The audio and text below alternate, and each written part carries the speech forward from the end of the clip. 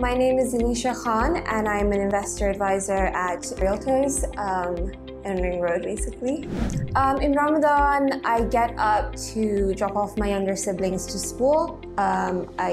Before that, obviously, I do 𝗪ci and then I come to work.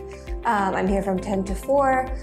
I try to not think about how hungry I am, but other than that, that's pretty much it.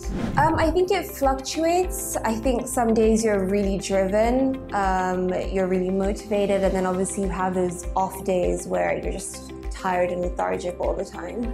But I would say it's a balance of both.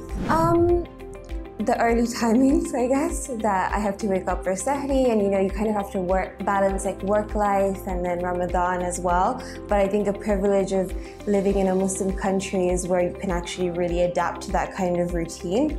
And yeah, I mean, I like that the hours suit a Ramadan routine like a lot more better than, if you were abroad or something.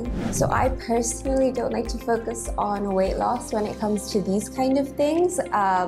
What comes to my head is usually like how it's so beautiful to see communities come together, sitting together at the dinner table for 𝗪ci. Like there's just this kind of bond that you don't see most of the time when we're in our daily lives, basically.